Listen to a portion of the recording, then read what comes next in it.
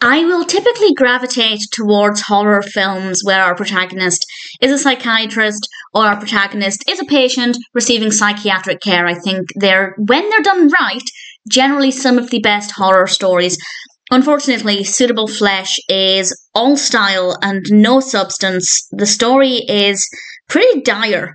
And interestingly, it's actually adapted from a Lovecraft story, The Thing on the Doorstep. I haven't read it. I don't know how it compares. If you have any thoughts on that, please feel free to share them, but I can only base my views on this film alone. The film was released in 2023. It's directed by Joe Lynch and adapted by Paoli, and it stars Heather Graham and Judah Lewis. And I want to say, first of all, credit where it's due. Their performances were brilliant. I think the characters could have been quite interesting.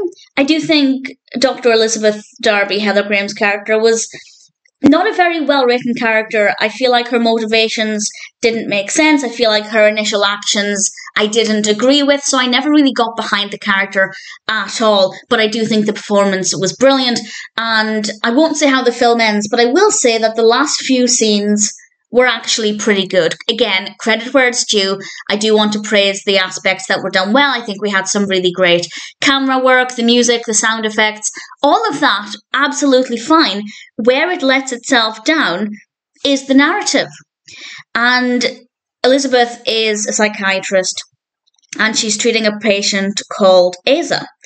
And he comes to her with a problem, of course, and we quickly learn that maybe this has a demonic aspect to it, and I don't want to say too much about that. Honestly, I feel like it wasn't very well written. I don't feel like this demonic character was that fascinating, and I don't believe Elizabeth's relationship going from 0 to 100 with Asa. I don't believe it. I don't believe her motivations. I don't believe her actions. So that meant I wasn't really buying anything that happened in the narrative. The demonic aspect was more believable than the character's actions. So I don't think it was well written. I don't think the pacing was very good. As I said, the last few scenes were actually not too bad, and that's largely because of the performances, not because of the narrative or what happened, but because we did have some pretty captivating performances, particularly from Heather Graham, but I don't want to say too much about that in case you decide to watch it. Do I recommend it? Not really.